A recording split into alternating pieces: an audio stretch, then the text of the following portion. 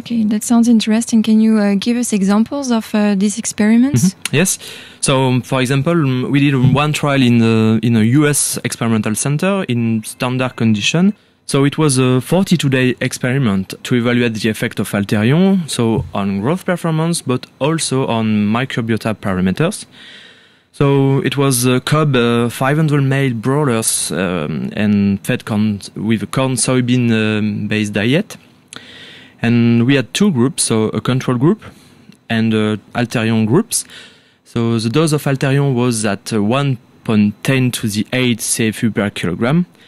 And we measure the performance parameters, so body weight gain, feed intake, and FCR.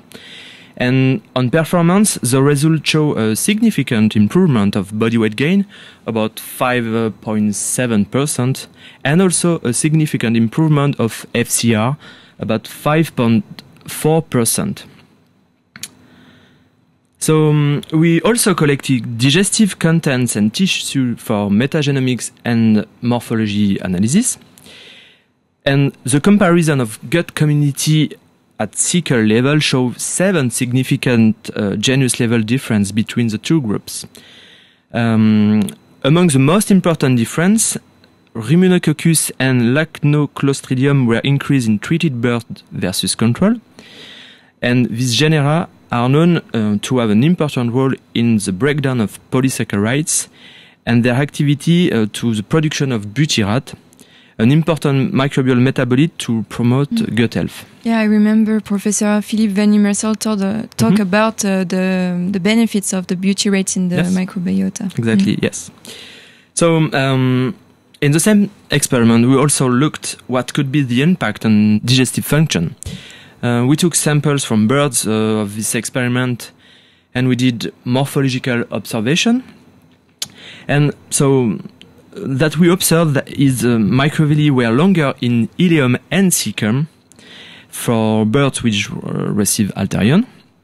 And with Alterion, we measure an increase of villi 8 by 20% in ileum and also by 17% in cecum. So this result suggests an increase in surface of absorption, and this may explain the improvement of feed efficiency shown previously. So it means that the improvement in the performance is only due to the improvement of the surface of absorption in the nutrients? Yes, and a good health status is also important for good performances. We know that intestinal inflammation is the stress under which the epithelial barrier function is compromised. So, in addition to the measurement of microvilli, as we just seen before, we also investigated the effect of Alterion on epithelial barrier function. To do this, we use the intestinal CACO2 cells model.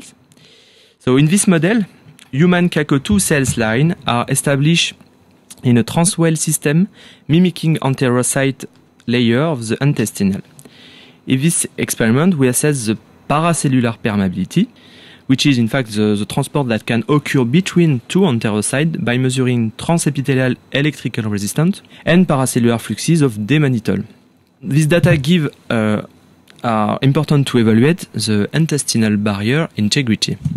Okay, so in fact, you've kind of recreated half a small intestine to see if there were a transfer between the top and the lumen and the tissues. So, first, we did this experiment in standard conditions. So, that we saw is that Alterion is able to increase demanitol fluxes and TER, and significantly for this last parameter.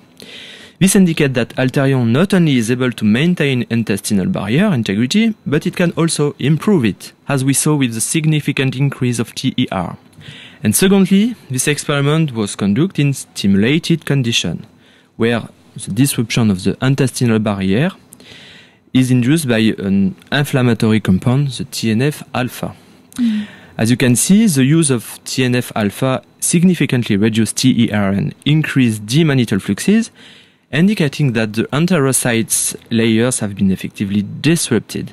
So, in this condition, when we add Alterion, TER and demanitol fluxes are maintained. So with this experiment indicate that Alterion is able to prevent intestinal barrier disruption in case of inflammatory stress. And Professor Tao Newworld explained us that controlling inflammation is important to have a good performance. Yes, exactly. And in addition that you said, we also showed in another experiment that Alterion is able to reduce pro-inflammatory cytokine. So in this study, we use the same Kike2 cells model, adapted to measure the IL-8 production, which is a chemokine involved in inflammation, in response to the pro-inflammatory cytokine IL-1 beta. So as expected, IL-1 beta induced inflammation as shown by an increase of IL-8 production.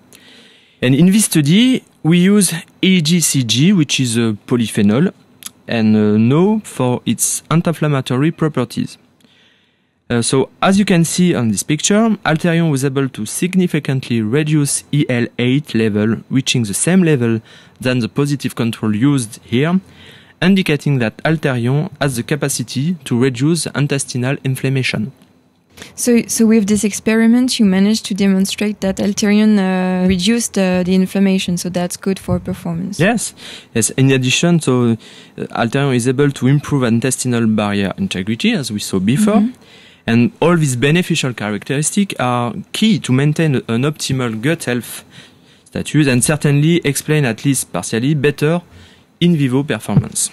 Thank you, Dr. Jacquier, for all this explanation.